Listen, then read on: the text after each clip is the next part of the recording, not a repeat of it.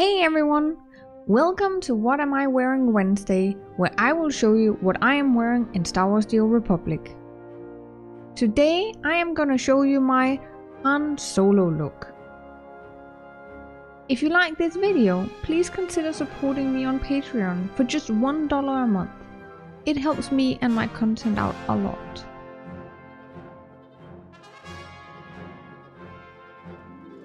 To create this look, I am using Terranthium Onslaught Jacket. This is a craftable armor piece that you can craft through Armor Mech, which is in the very beginning as you train it. It's a level 10 armor piece in the adaptive armor section. This is, however, only Republic side, because as soon as you go to Imperial, it looks completely different. Another way to get this armor piece is by purchasing the legacy armor that's called RD07A Spider Body Armor. It has no requirements, it's bound to legacy, it only costs 2500 credits, and in theory you can buy this on another character and then just put it into your legacy bank or send it to the character that needs it. You will find the adaptive gear vendor in the supply area of the fleet, which on Republic side is in this corner, it's in the very first booth. On Imperial side, it will be on the opposite side instead. To top it off, I'm adding a black and light grey dye module in. They have the black vest with the white shirt, which also transfers to the other pieces that we will talk about. Then I'll be sure to using the covert energy armor for both the wrist and the gloves, because we don't want any braces and we don't want any gloves. We want the bare hands gripping that blaster pistol, of course.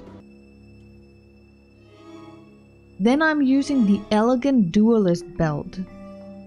And because of the black and light grey dye module from the chest, this turns completely black. It has a nice big silver buckle and has the strap hanging down on the side and utilities hanging on as well. It fits so nicely for the Han Solo look.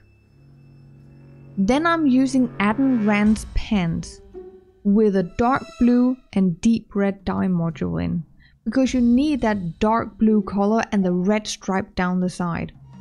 I also do like the detail right over the knee where it looks like a strap that fits for a blaster holder. Possibly. However, there is another way to get these sort of pants with that stripe down the side. You still need that kind of dye module, but if you go back to the adaptive gear vendor, you scroll further down, then you will find the Scout's leggings. They're only 600 credits, they have no requirements. They have the same stripe down the side, which will give that flair when you then add the dark blue and deep red dye module to it. This dye module is a cartel market item, so the way I have gotten it is by purchasing it on the GTN. Last but not least, I am using the Humble Hero boots. I find these are some of the most perfect boots for the Star Wars universe look. They look like riding boots in the same way as George Lucas chose to use it in the late 70s, early 80s. And they fit perfectly in with the black and light grey dye that you have from the chest piece. So you get the overall Han Solo look. To top it all off, I am also using the Kingpin's blaster pistol. It's a legacy weapon that you can get through the nightlife event, so if you have enough of those certificates you can go buy it on Nar Shaddaa. The vendor are still there. It has probably the best feel of the Han Solo blaster, although I do think that Flashy gives a nice Han Solo look as well, so if you have that from your storyline, that's okay as well in my opinion. I hope this has inspired you to create a really nice look for your character.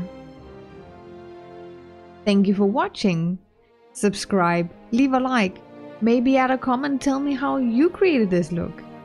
And finally, I'd like to thank my patrons for supporting my content. Bye!